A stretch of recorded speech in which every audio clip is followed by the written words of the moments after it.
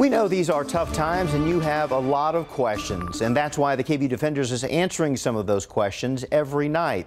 First question tonight, one person is asking, with TWC requiring job searches starting July 6th, does that include furloughed workers? Well, the Texas Workforce Commission says very few exceptions apply, but that does include people who are temporarily laid off or furloughed with a definite return to work date, as well as those on a shared work plan and anybody participating in commission-approved training.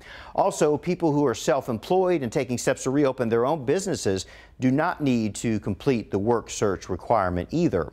Another viewer is asking, can somebody get too much CO2 or carbon dioxide in their system from wearing masks too much?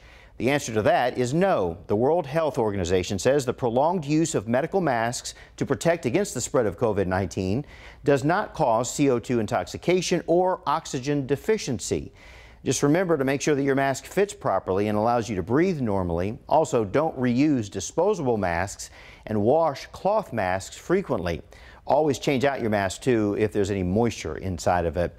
Last question, do we know yet if there is going to be a second round of stimulus payments? A lot of people want to know that, and the answer is not yet. We don't know. Lawmakers are still discussing it, as well as the amount of money involved, but they haven't reached an agreement.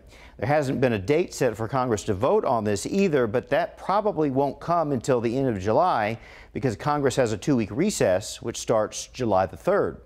As always, if you have a question, we would like to hear from you. You can text the question to the number that you see on your screen, and we will do our very best to answer it.